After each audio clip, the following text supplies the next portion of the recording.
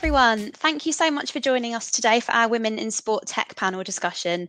My name is Megan. I'm the Senior Partnerships Manager at Sky Production Services in Sky Sports, and I'll be chairing our discussion today. I hope wherever you're joining us from that you're safe and well and ready to hear from some fantastic women who are trailblazing their way through the sports technology arena. We are very fortunate to have with us today Nikki, who's the lead MCR and GV, Charlotte, who is an OB manager at BT Sport, Jena, who is the operational delivery lead within technical operations at Sky Sports, and last but by no means least, the inimitable Carrie Wooten, MD of Rise, a group for women in broadcast. It is a pleasure to have each and every one of you on this panel. I know you're all so busy keeping the world turning, so thank you so much for making the time and welcome. Thanks. Thank you. Thank you. Hello. Hello. So let's plunge straight ahead into some questions because we have a lot to get through this afternoon. And I'm afraid we do start by addressing a bit of an elephant in the room, which is that technology is advancing so rapidly in sports and cultural changes are moving along at quite a fast pace too, but still the number of women at the helm of these companies has remained stagnant. Do you have any thoughts on why this is? Kind of. I think my main thought is at the moment we need more women who are in lower down roles to promote from.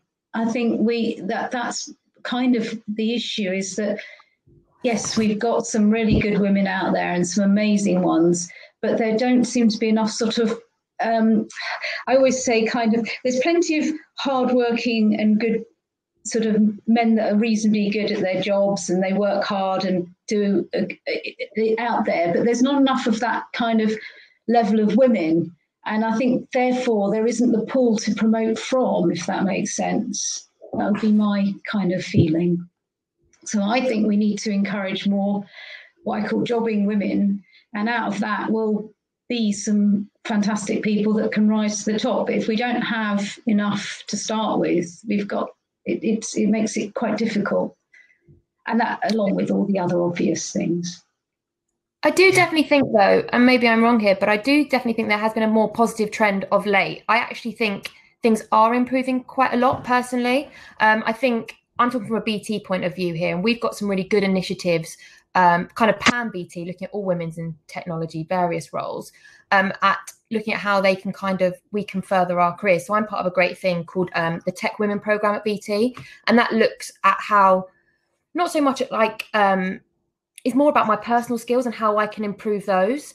And I think that's also a really positive thing. So it's talking about my personal brand. Because also I think you might agree with this, Nikki, what you've just said is that sometimes when you're in those kind of lower roles, you can feel like you get a bit overshadowed by your kind of male counterparts because of the way you maybe put yourself across. And so this kind of Tech Women programme is really focused on how we actually, big part on personal brand and your confidence. And so I do think things are improving and companies are beginning to realise that sometimes just the skill set that we needs a little bit more kind of honing in and toning. Because women were very quick, almost too quick to sometimes take a back step, and rather than sort of, somebody comes in with all guns blazing and says, no, you don't do it like that. We go, oh, okay, because it's kind of in our nature. Whereas, yes, you're absolutely right, Charlotte. I think that it's great that you're getting skills, personal skills, and I think that's really important, and I think that would be really good to encourage in a lot of other companies. I was just going to say, we definitely see that in our Rise mentoring program as well, that actually that confidence and personal branding is absolutely critical, and I don't think you can undervalue that as a woman working in the sector. So totally agree with all of that. I also think there's a couple of other factors. We know from SIMPT's research, from our research with the IABM recently, that we have an ageing white male workforce. The stats are there. And we also know that some university courses are struggling to recruit talent, just talent full stop. And there's a real issue. So we've got an ageing workforce, a lack of diversity, and also, we're struggling to get talent in. So, but the positive side is exactly what Charlotte's just said, is that companies are taking this issue around diversity and gender balance really seriously now. And actually, there's a big conversation at the moment happening. It's now is the time to, action all of this and to ensure that the momentum that's in place actually leads to real sustainable change, and that actually all of these initiatives do change the balance of the workforce. And we see that gender balance happening. it's something similar at Sky. We have a women's network, and then we have an open technology. And I think it's really interesting to not just get women interested in per se television tech, but tech as a whole. So we're offering coding classes and software programming for people who haven't had any exposure to that. And I think it's such a fantastic thing, because we can pull from that as well in television once they start getting interested and they find themselves to be curious about other things that are there, and that confidence is there to try something new. And I think there's a lot to be said, though, for having a network at your company and being able to see other women in those roles. And I think that's what's tough when you have such a small pool to pick from. But I'm a big believer, if you can see it, you can be it. And we need to see more women in those positions. Yeah, absolutely. Absolutely. Yeah, I couldn't agree more. Thanks, everyone. Now let's move on to some sort of slightly more positive territory by exploring what your own journeys have been. What was your own personal path into the career in sports tech that you have today? I don't mind going first if you want. Mine is very untechnical, actually. So at university, I studied history and politics, but I kind of always knew I wanted to work in sport of some kind. I actually really wanted to be a sports commentator. Thank goodness I didn't. I waffle so much. I would have been useless. And I'm a Millwall supporter, so I only wanted to commentate on them.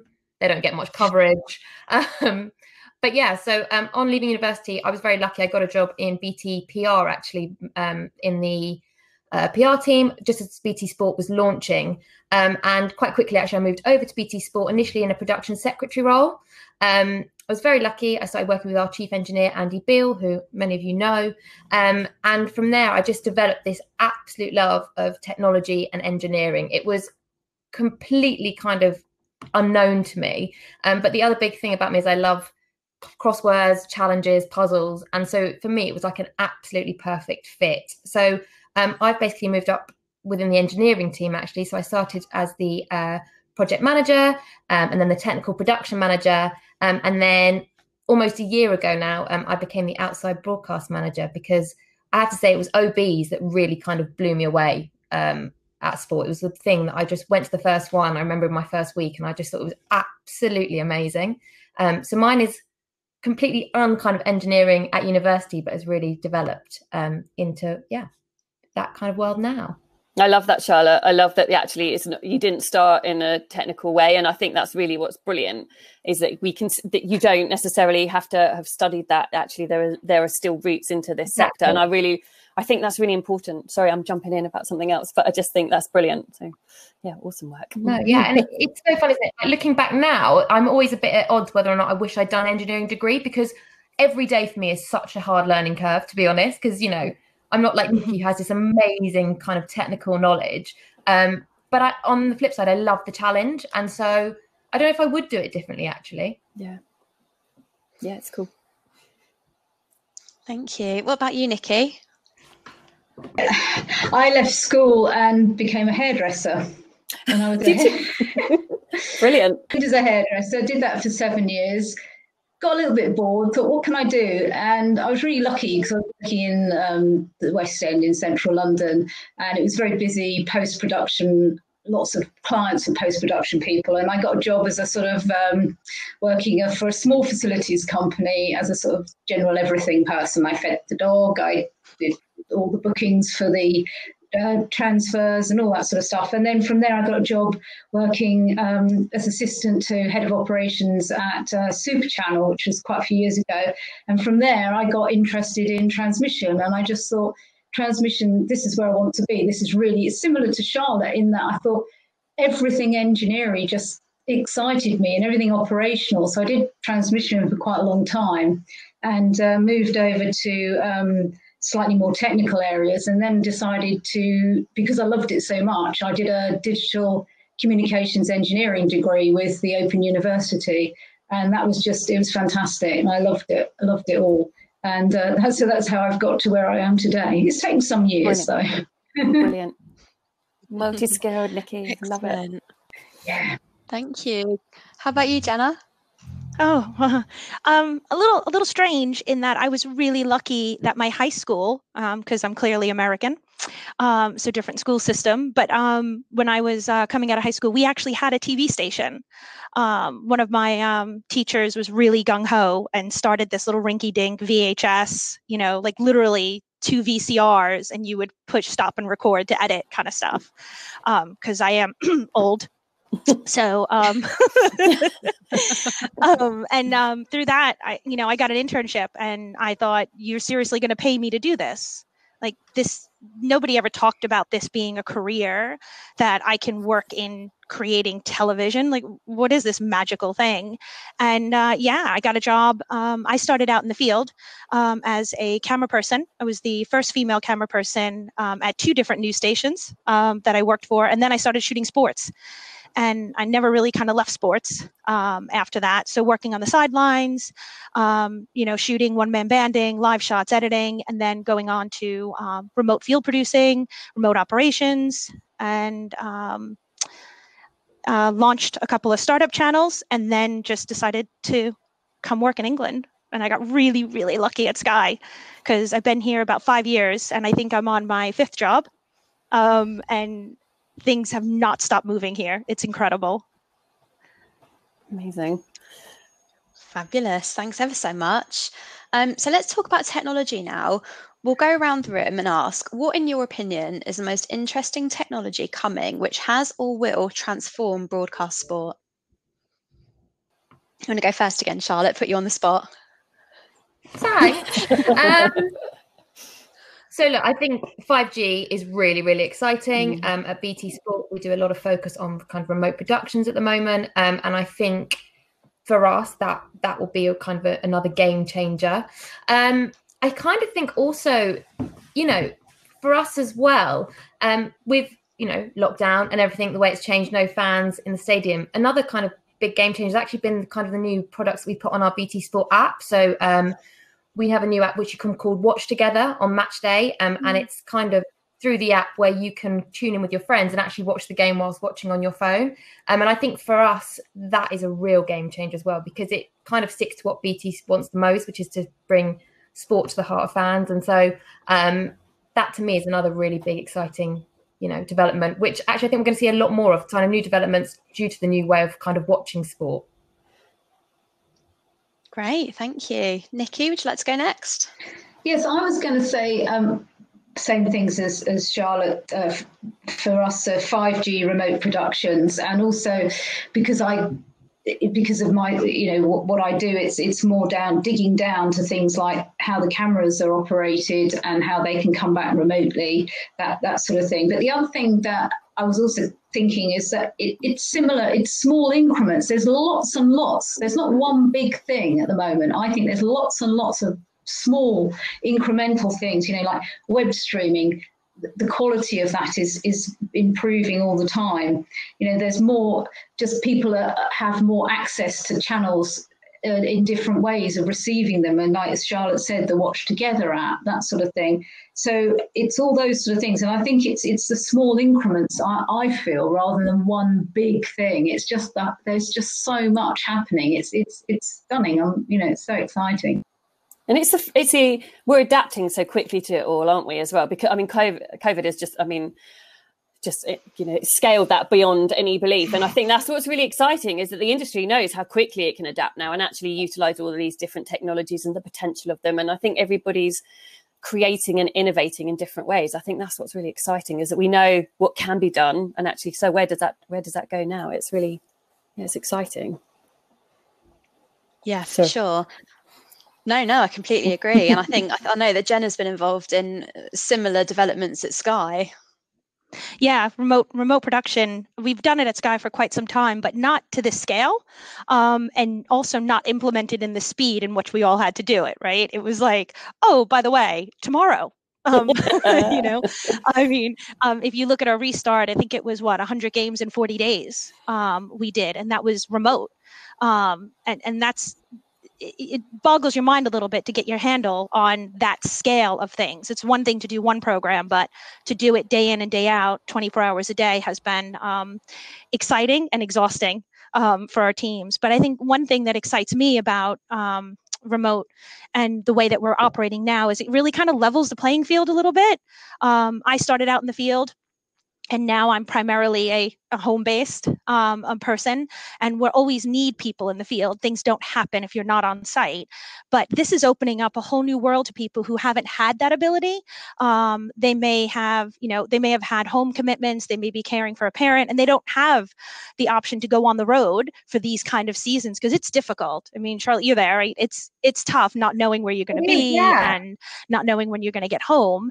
But now they have the opportunity to work on some of our biggest games that they wouldn't have had before, and I'm excited about that because I feel some people may have felt uncomfortable going on the road, maybe because of family commitments or even whatever it may be, and now they're getting to participate. It's fantastic. Yeah, that's amazing. It's something isn't it? not to be overlooked in these times. Yeah, I have to say, I think that's such a good point, Jena. I think it just makes it so much more inclusive now, and I think that is so exciting. I really love that point. Yeah, because females traditionally do more caring and traditionally do more caring and also childcare. So actually, this step change could just achieve that aim of gender balance. Can so it's, that is hugely exciting. It's going to help. Yeah, also I also think for disabilities as well, just kind of broadening the field. A truck is really not the most welcoming environment for anyone, and I just think that also opens up that whole kind of debate as well, which I think is so exciting. And hidden disabilities, that exactly that may not be as prevalent, It's exciting. That is exciting to see. Huge time of change and opportunity at the moment for sure. And the next question I've got for you ladies is, in terms of personal achievements in your field, what would you describe as yours?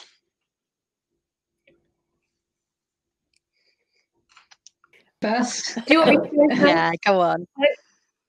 I think for me, I actually think for me it was becoming outside broadcast manager, which was a year ago. I never ever thought that I would be able to do that role because I always thought it was so kind of technical engineering, dealing with your fibers, satellites, sound, which still boggles my mind.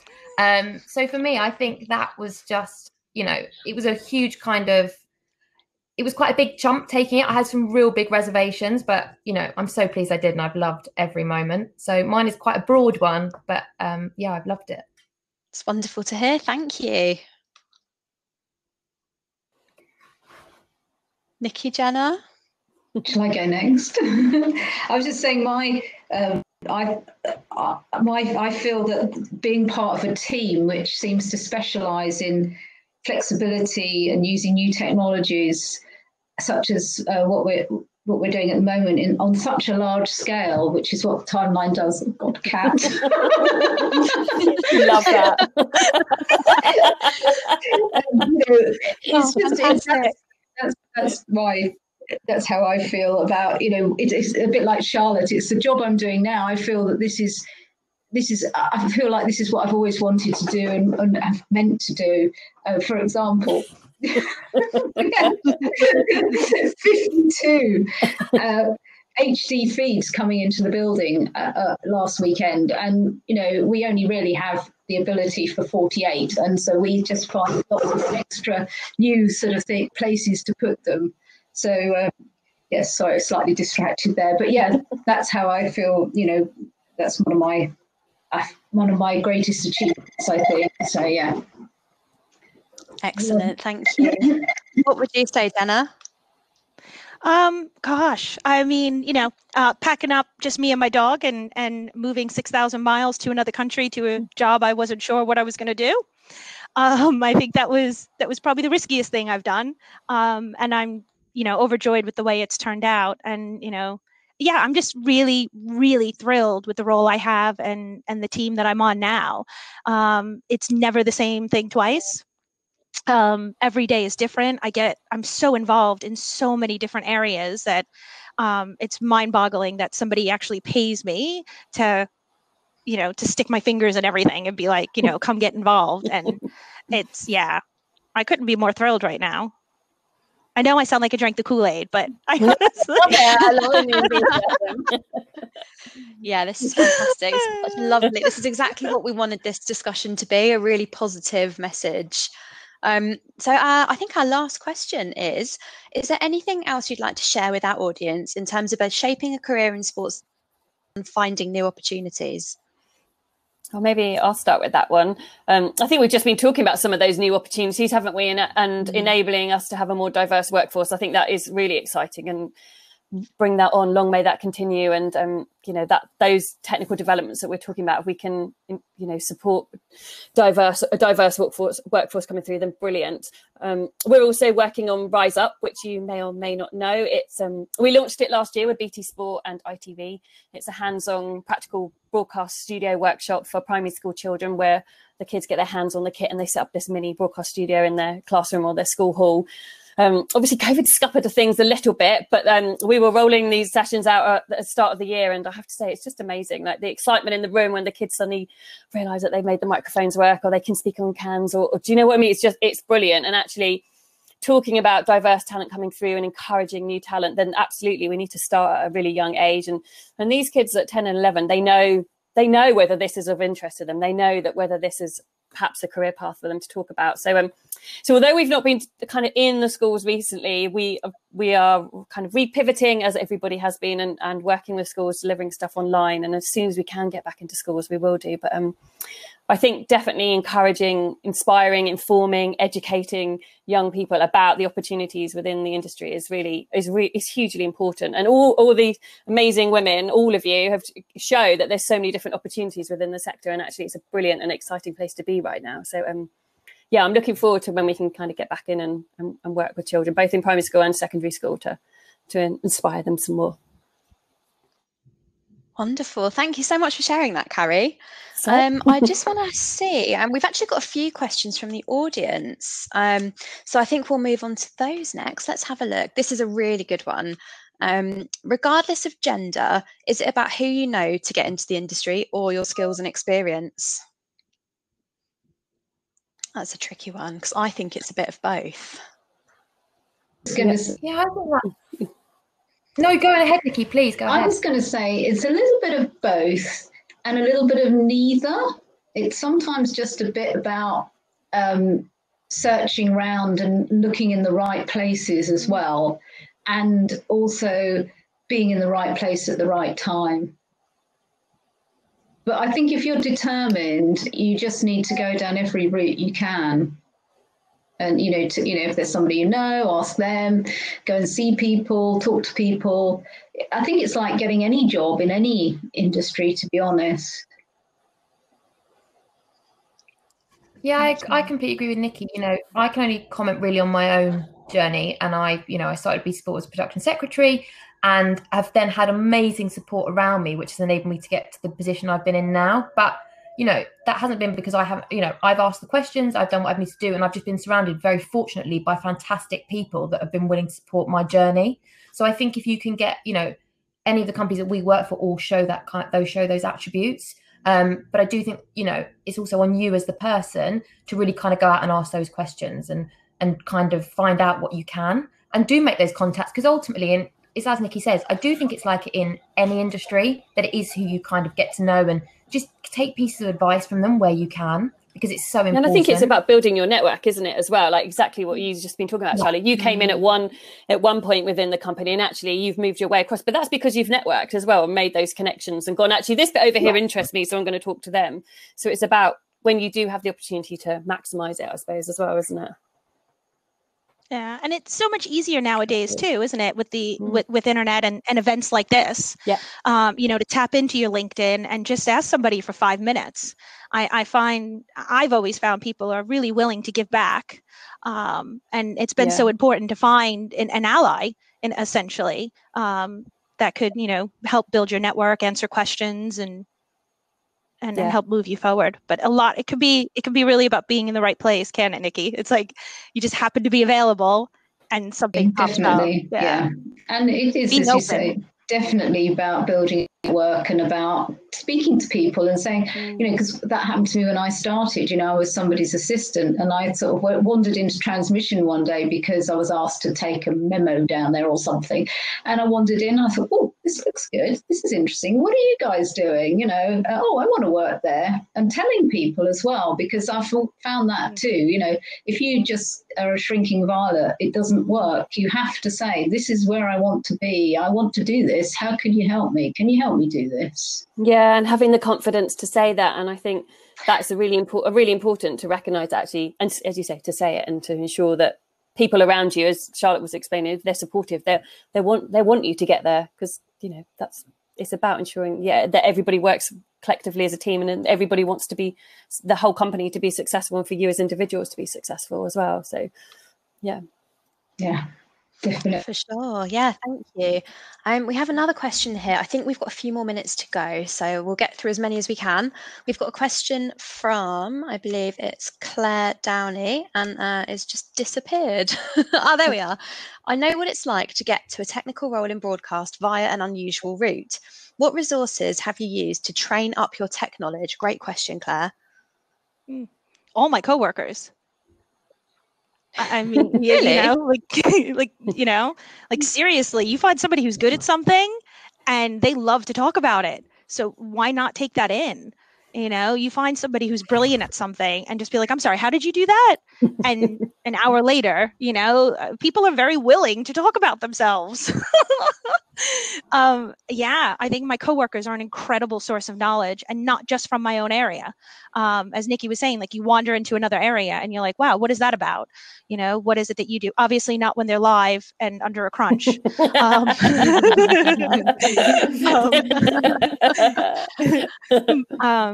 But yeah, I find my coworkers, you know, and in past coworkers as well that I've kept in touch with, or people who have introduced me to other people who work at other places and I've never worked with them, but who just have a lot of knowledge in something. And I just, you know, beg. I 100% agree with that. Obviously, as I've said, look, I come from no technical background, so I haven't necessarily had those basic foundations. And look, I have bought the big books trying to teach myself. I bought these huge books when I first got the job, and I still don't understand half of it. But when I'm on site, and I think it's because a lot of roles within television. So take, for example, if you're an EBS op, right? It's so hands-on. There's no book or anything that's going to teach you that. For me, as a tech producer, when I'm on site and I'm doing lineups with Nikki, when she's in MCR and I'm on the road, I can only learn that from learning from someone else. And so I think you're completely right. I think it's just all about the people around you. Important because, and also, you know, when things go wrong, they're actually the best learning opportunities. Mm-hmm. Like, they are amazing. Whilst they might take years off of your life, they teach you everything. Nikki's done a number of shows with me where I was in tears at the OP, just being like, I don't know what I'm doing. But we've always made it to air, and I've come out of them learning so much. So weirdly, I don't want to go wrong every week and go wrong on like big events like Champions League. But like other things, it's okay every so often, because that's where you learn so much, I think. Yeah, I absolutely agree. And it all feeds into that being brave and having that confidence and building it as you go. And not being scared to fail, right? Whatever, this is a wider context, isn't it? About just your career journey anyway, is actually, as you totally say, Charlotte, failing is good. You learn so much from that. So whether that's something going wrong just before you go on air, or actually something in just in the general day-to-day working life, actually, that's really important. One of my first OBs, one of my first OBs as a tech producer, I was on set. It was one of my first ones alone, and I'm not joking. It's still a miracle how we got to air. I just didn't. Everything was going wrong. Like, cards were literally exploding in this truck, and we did it. And like, at the time, I was really quite shell shocked. But actually, on reflection, it was the best thing that happened. It really was. Excellent, thank you. What I was just going to say, though, I think that one big advantage we have as women, and I've noticed with some of the guys I work with, they don't do it. We are, I think, braver to ask. We're better at asking if we don't understand something. I don't know if other people agree, but I was just a thought that came into my head. And Charlotte's one, which when things break, you learn a lot.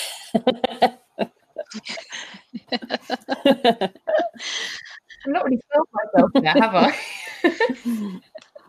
Excellent. Thank you so much, everybody. I think we are very short on time now.